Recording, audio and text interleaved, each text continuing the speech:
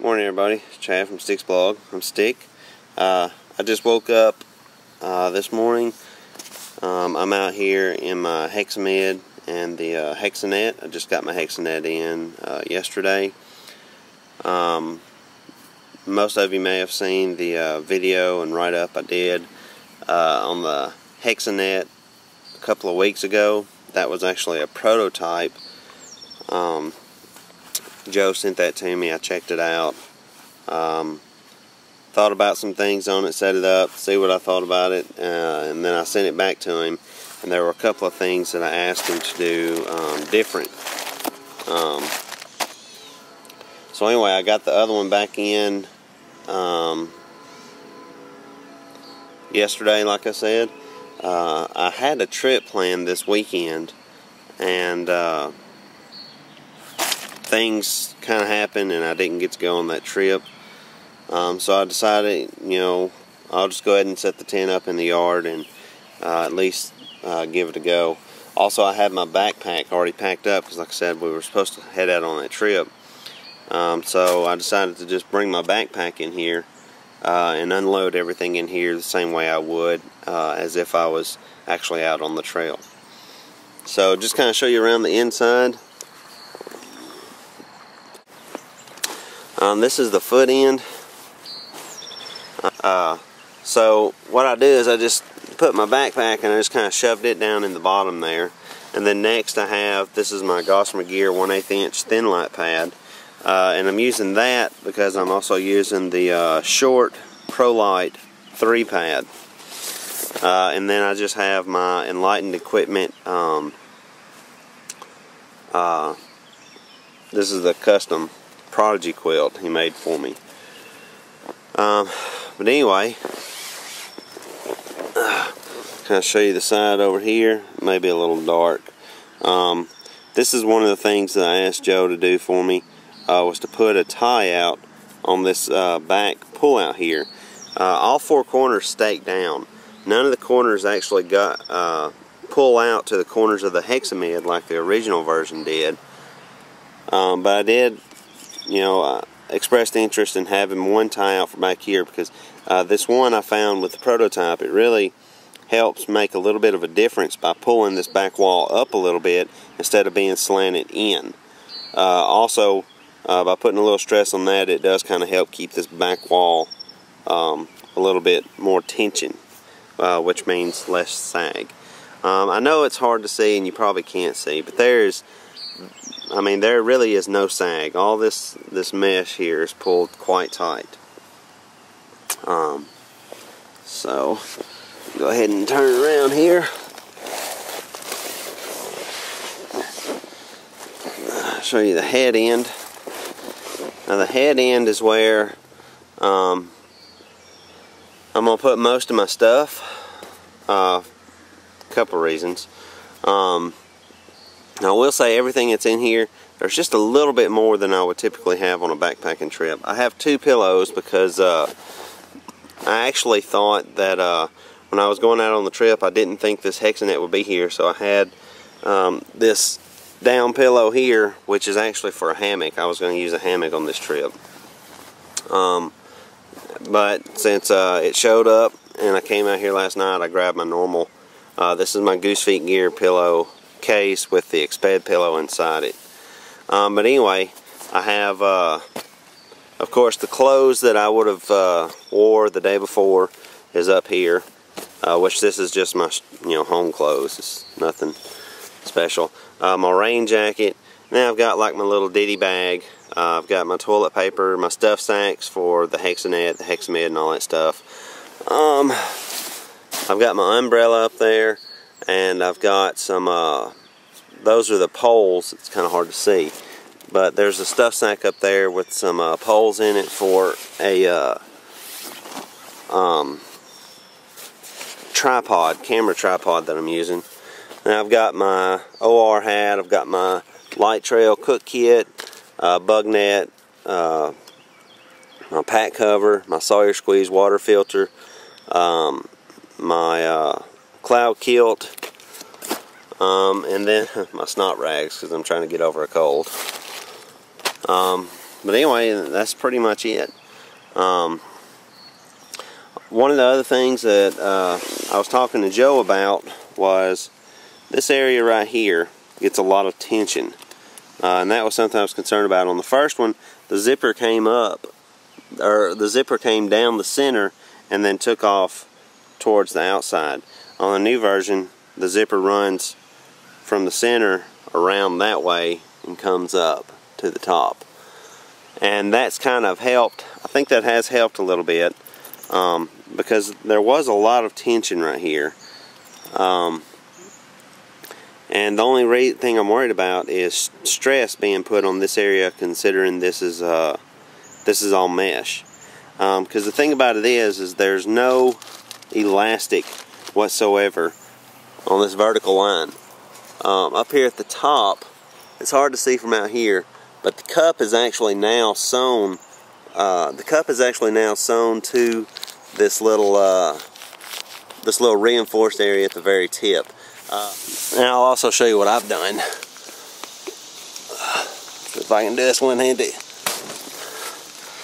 Okay. So, here's the pole cup. The way it was before is this piece of nylon cord. There was a piece also on the end of the pole cup, and those pieces were just kind of looped together.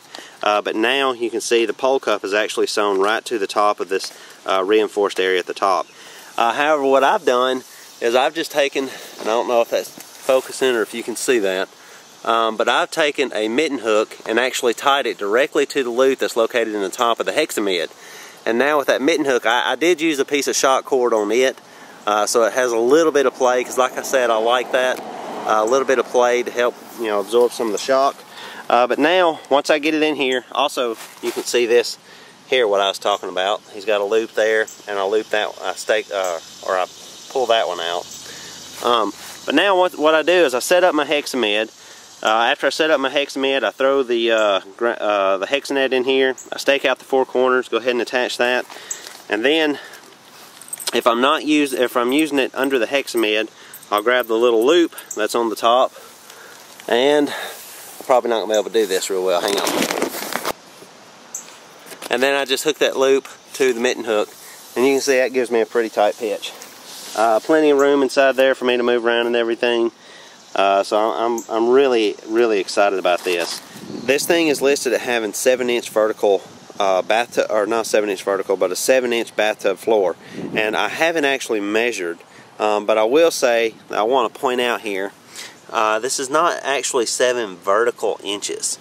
The way you'll see it here, here's actually the edge of the tarp, and I don't know how many inches it is between the actual edge of the tarp and the mesh, but if you'll see, this thing is actually slanted. It's at a slant, and that just follows the natural line going up to the top there.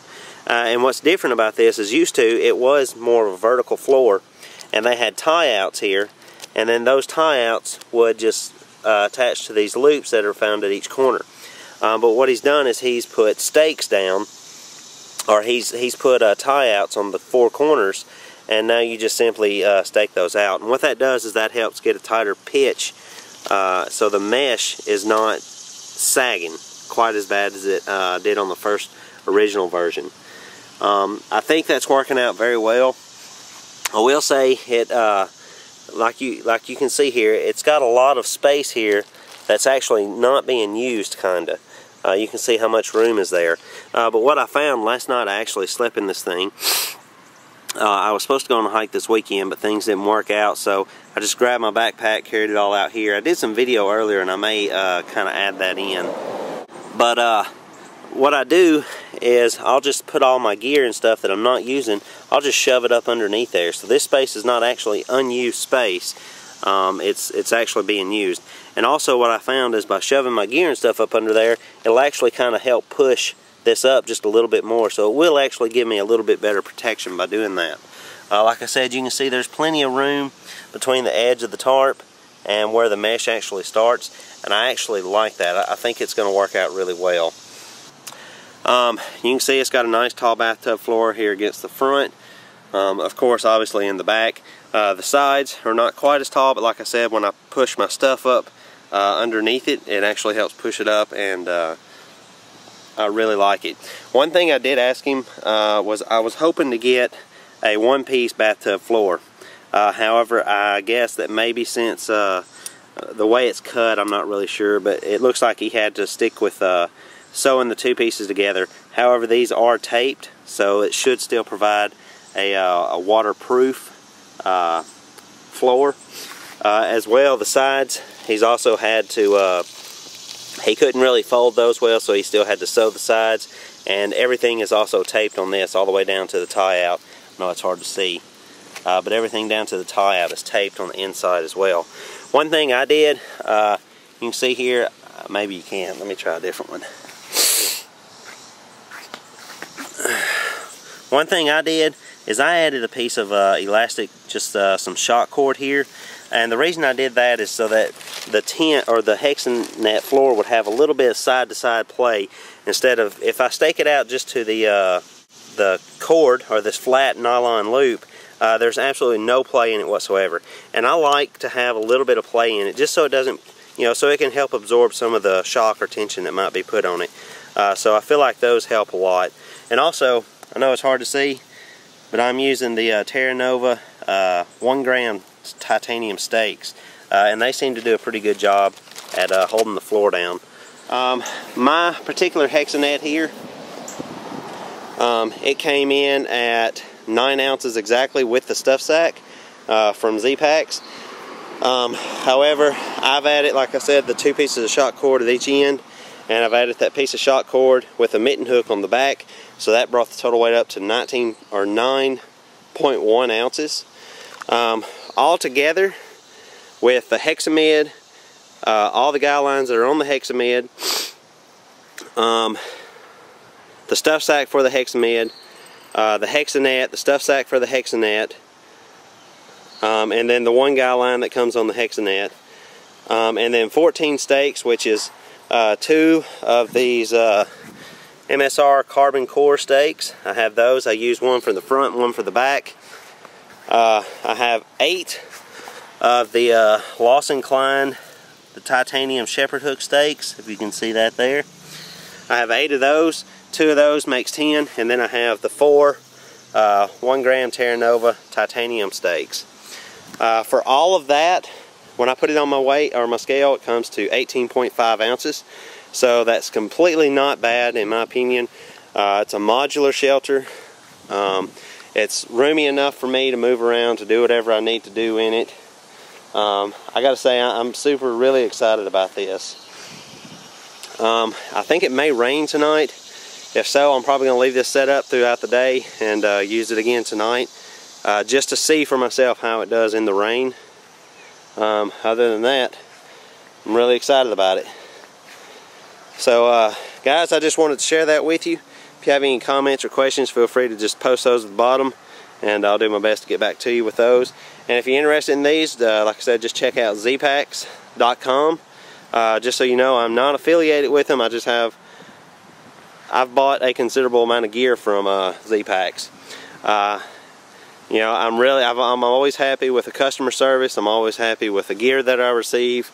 I'm actually waiting on 1 order right now, and I've got a couple more orders I need to place. I just, you know, I'm really happy with their products and with their customer service, and I just couldn't, you know, recommend them enough. But anyway, guys, I appreciate you watching. See you later.